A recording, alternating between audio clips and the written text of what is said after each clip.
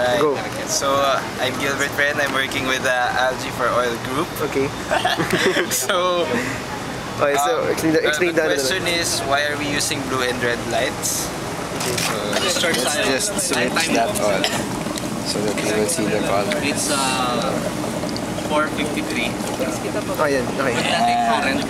So we use blue and red because in the spectrometer, if you look at the the absorbance of blue and green algae, the peaks will be at the blue and the red wavelengths, right?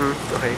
So we tried to look into it, and then what we saw was that there are a large number of cells with the blue, hence the cell division is very high. And then for red, the size or the volume of the oil and the volume of the algae was greater. Okay. That's why we're using blue and red. Okay. So. Okay. Meron pa. So, Sige, go.